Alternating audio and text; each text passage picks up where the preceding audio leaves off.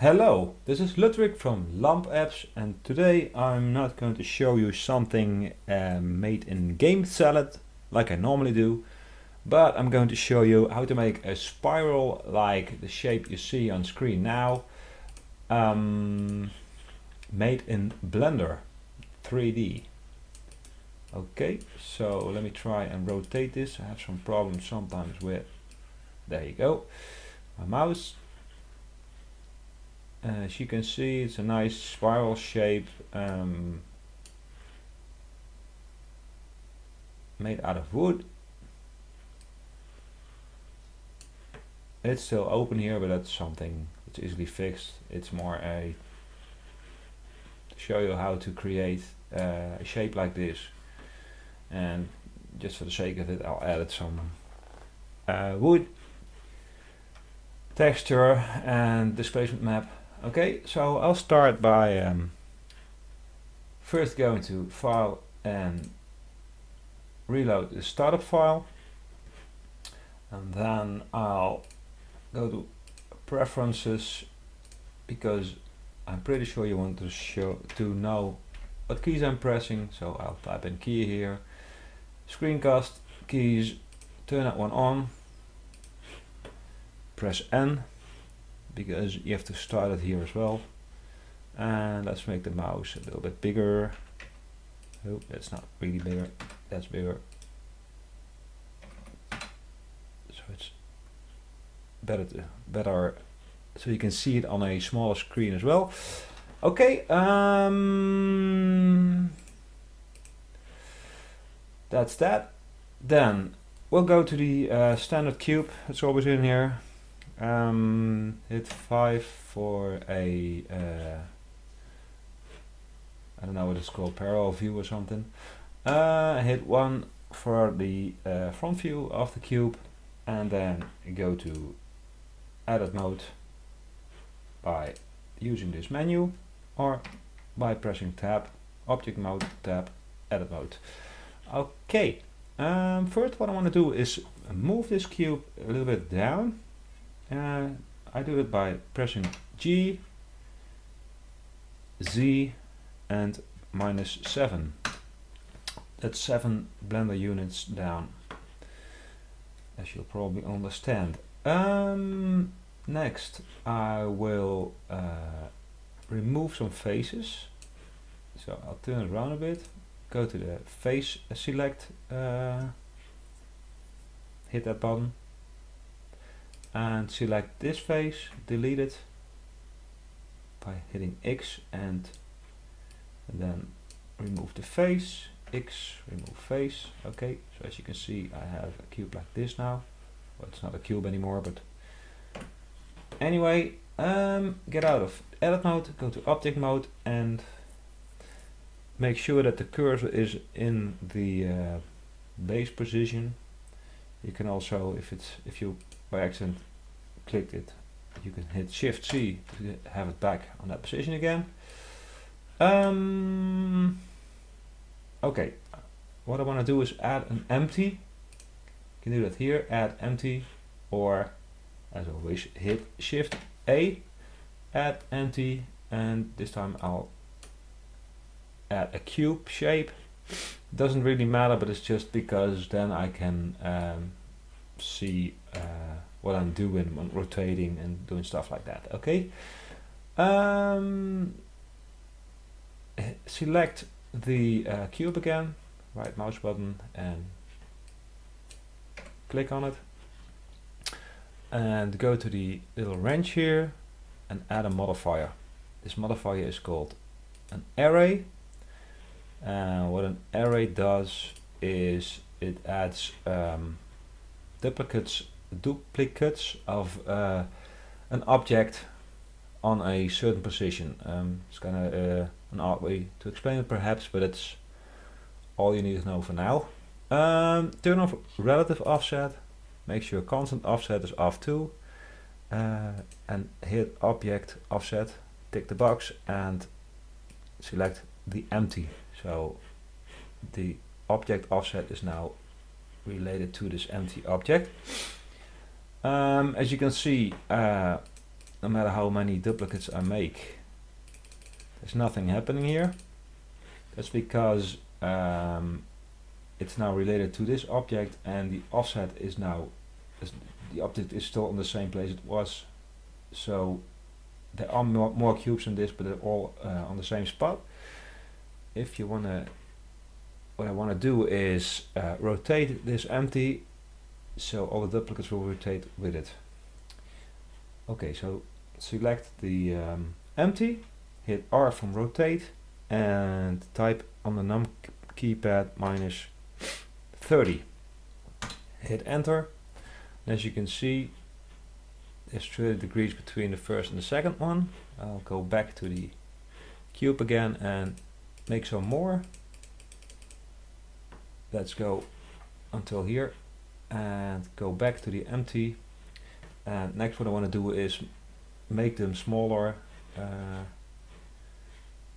make the duplicates smaller, smaller, smaller, smaller.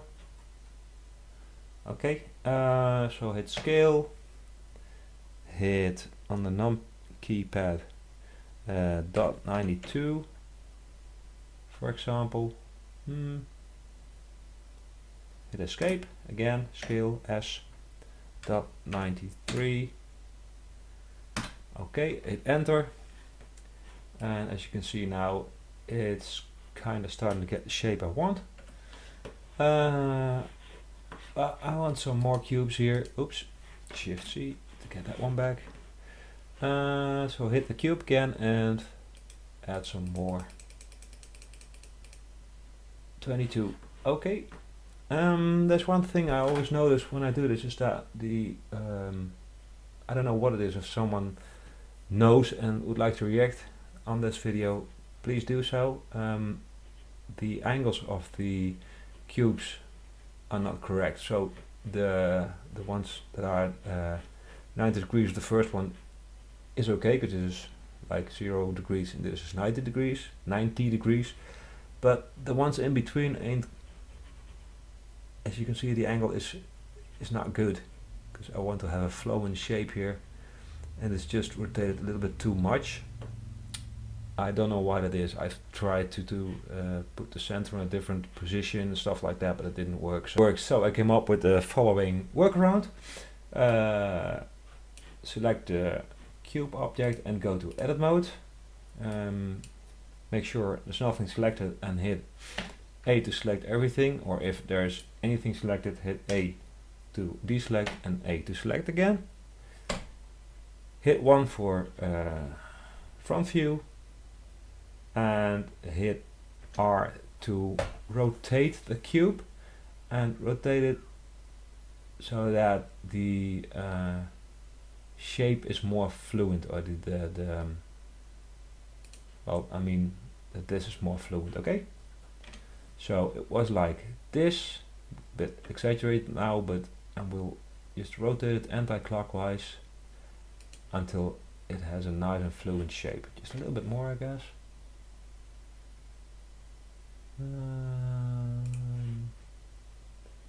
Let's see. Yeah, I think that's okay, isn't it? Looks about right to me. Perhaps a little bit back. I don't know if it's something you know, but when you rotate, you can hit R to start rotating, like that. But when you're too close to the object and hit R, you see it's kind of hard to have the rotation fluently. So make sure that the mouse pointer is as far away as possible from the object, and then hit R, because then you can have like really small increments. Okay, okay, but anyway, I think this is correct. So let's go out of edit mode again and back to object mode. And next thing we'll have to do is connect these pieces. We have an option here, it's called merge first and last. Make sure that one is selected, and nothing really happens now, but what it should do is connect the last one from this one to the first one here.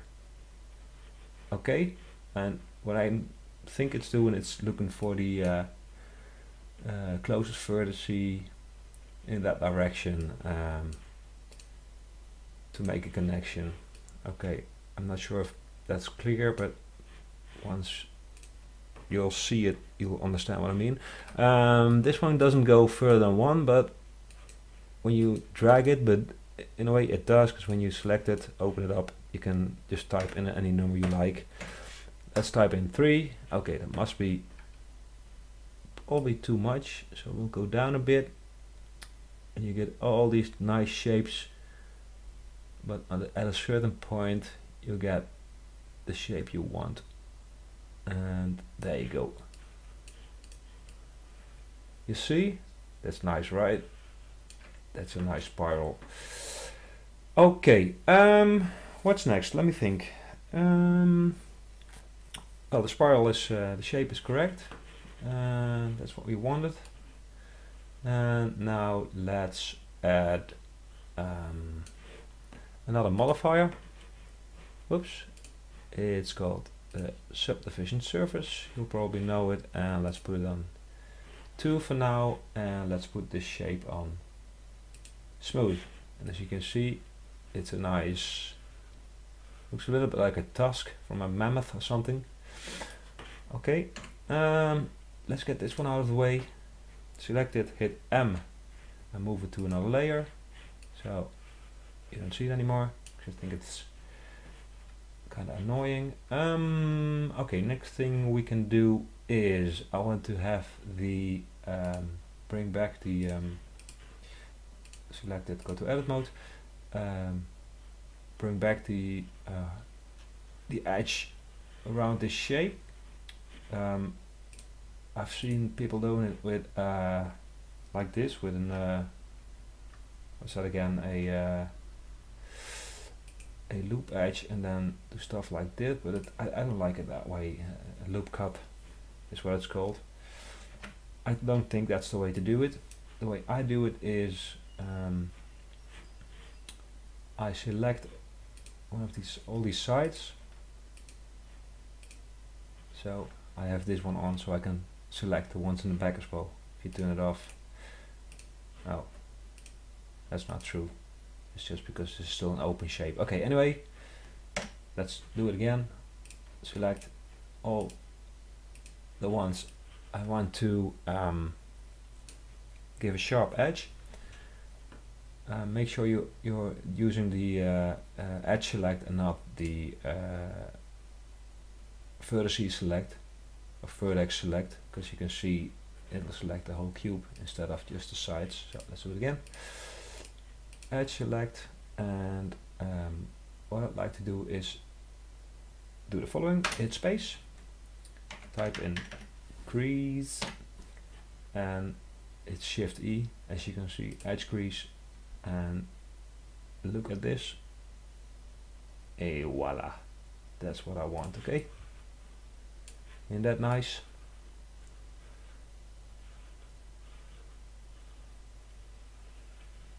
Okay, let's go back to object mode and hit it one more time to make it just a little bit more, give it a little bit more definition. Do the same now for the render. This is for when you want to render out later. You have 3 subdivisions. This is for the viewport that you see here. Okay, let's go to the cycles render, because I want to render it in cycles, because it's just way nicer these days to do that. Anyway, okay, let's do something with the material. Let's add a node, and instead of a color I want to add an image. Now I already have an image lying around somewhere. Let's see, where's my Blender folder, Blender spiral, and it's this one. It's got a strange name, but it's something I just googled up. It's a kind of a cartoonish wood shape, and of course you only get the color, nothing happens. It's not of course, but it's just the way it is. But I want the texture in there, so how can I do that? go to compositing, the compositing view, and what you have to do first is unwrap the spiral. So select the spiral, go to edit mode, and since it's not yet a spiral, it's making it a lot more easy for me. What I first want to do is this one, mark seam, or hit T and unwrap mark seam. As you can see, it's there as well, T. Then hit it all, hits U and unwrap. As you can see, it's all the four sides are on the thingy here. Load in the image, and since I know it's 1/4 this whole shape, I can just do scale and hit 4, so it'll be exact the right size, and hit G, put it on there, and have a look at the rendered version. And as you can see, that's pretty awesome, isn't it? And easy. It's a little bit dark, but we'll do something about that later on. First, what I want to do is also make a displacement map and do something about the glossiness of the wood. So we'll go to this one, node tree, and as you can see, this is the fun part of Blender, as I heard other tutors say.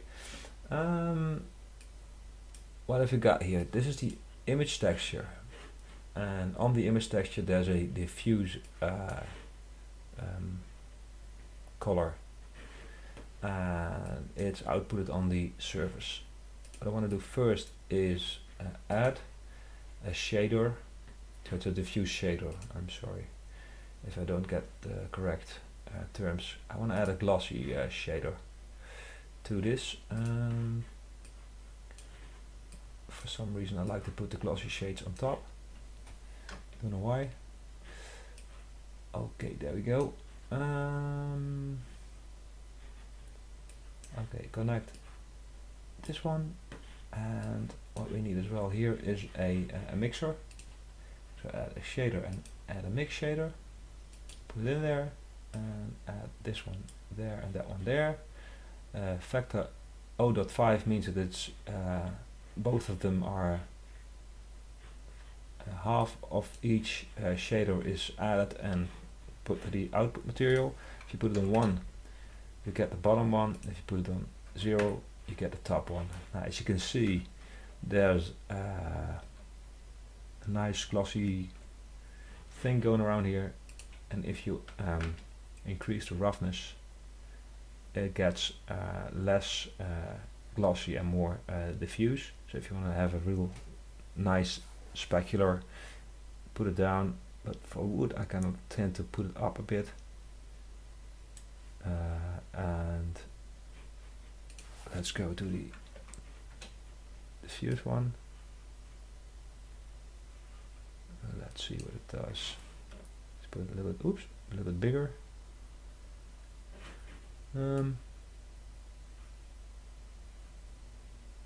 I like to have it kind of diffuse. Gonna a matter of taste. I mean, you can make it shiny as you want, as a baby's bottom, so to speak. There's just, I mean, wood can be like that, but it doesn't have to be, right? Okay, let's put it at 0.5, and as you can see, you have a nice glossy thing there, but not too much. Okay, next thing I want to do is add a displacement. As you can see, there's a little displacement thing in the output already. I'm not doing it kind of the right way because you need a displacement map, but you can use the texture for displacement as well.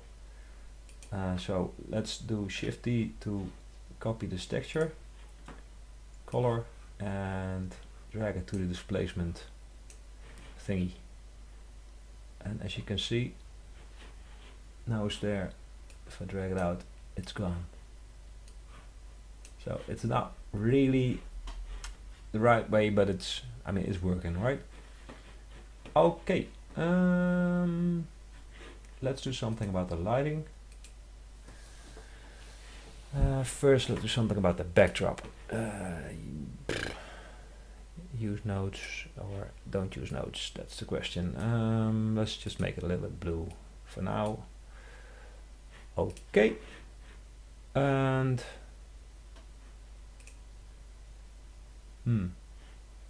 let's use nodes,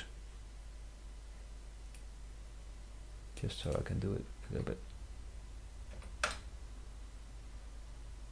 more precise, kinda.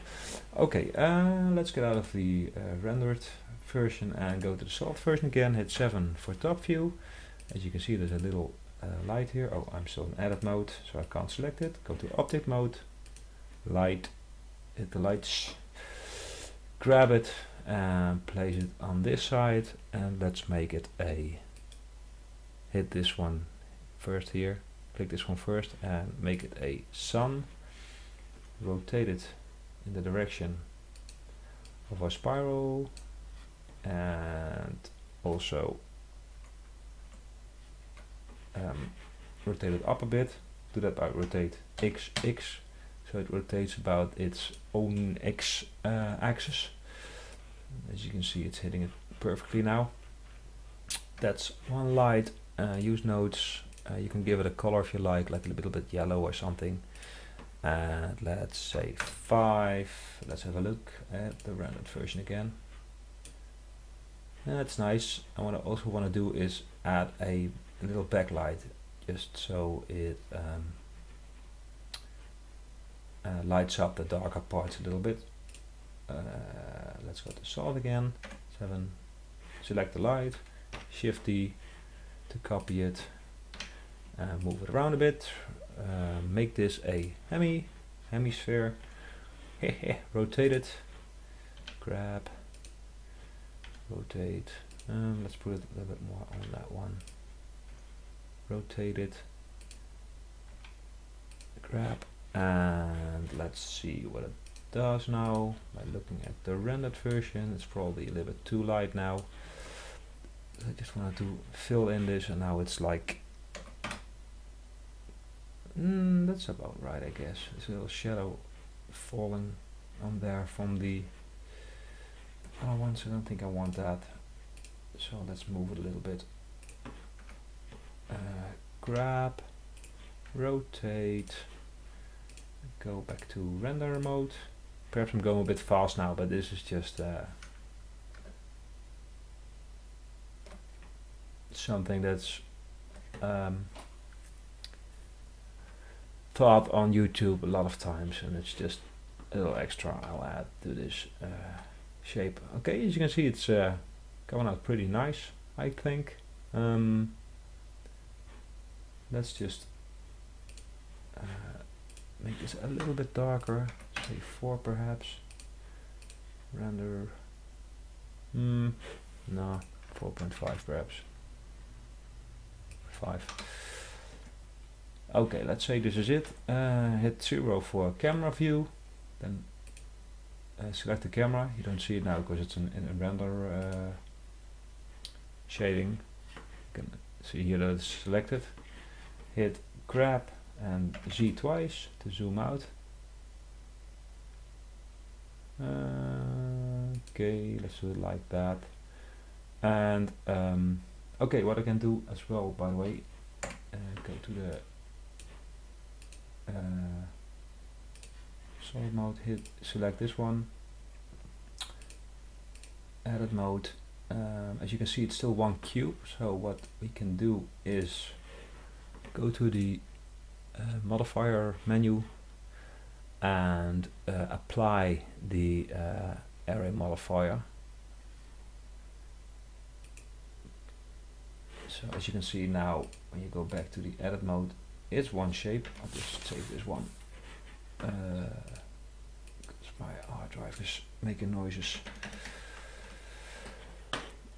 Save, Okay, and let's close this one up by selecting these and hit F and crease, edge crease, and let's do the same thing for this one here. Select them, oops, not that one, turn them off. Okay, crease, same thing, get out of there. Okay, so now it's a closed shape. Go back to rendered, and there you go, now it's nice and closed. The texture isn't really nice here, but for now it will do. That's something for an auto tutorial. Okay, so I'll just render it out now and show you the end result again. Let's say 500 and hit render, and I'll be back when it's finished.